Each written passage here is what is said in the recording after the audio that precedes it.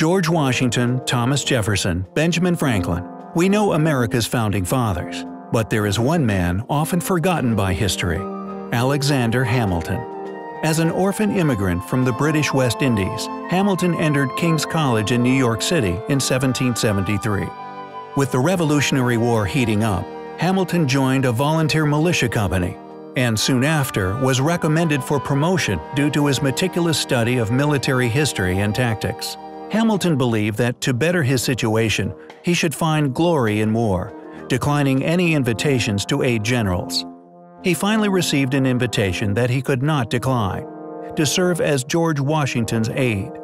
During his station at Morristown, New Jersey, Hamilton met Elizabeth Schuyler, the daughter of General Philip Schuyler. The two married on December 14, 1780, and she became an essential motivator to his political writings. Hamilton led the victorious charge against the British in the Battle of Yorktown. The surrender of Lord Cornwallis at Yorktown in 1781 marked the end of the Revolutionary War and the start of Hamilton's climb through the political ranks. Between 1782 and 1795, Hamilton was highly active in politics and law. He was appointed to Congress, named a delegate to the Constitutional Convention, appointed first Treasury Secretary, and co-wrote the Federalist Papers. Then, in 1795, he resigned as Treasury Secretary, but this did not remove him from public or political life.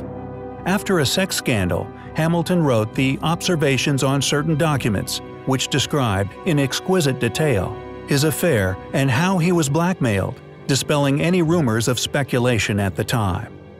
During his political career, he encountered many conflicts. During the election of 1800, Hamilton worked to secure Jefferson, a Democratic Republican, as president, to the downfall of Aaron Burr, who became vice president. In 1804, when running for re-election, Jefferson removed Burr from his ticket. After this, Burr ran independently for the New York governorship and lost. He hit the tipping point when he read that Hamilton had called Burr the most unfit and dangerous man of the community. Convinced Hamilton ruined another election for him, Burr demanded explanation. Hamilton refused to comply, enraging Burr further.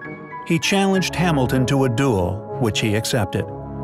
The duel began on July 11, 1804, in Weehawken, New Jersey. That morning, both men drew their guns and shot. Hamilton missed, Burr hit, and Hamilton was fatally wounded. The next day, he died from his injuries.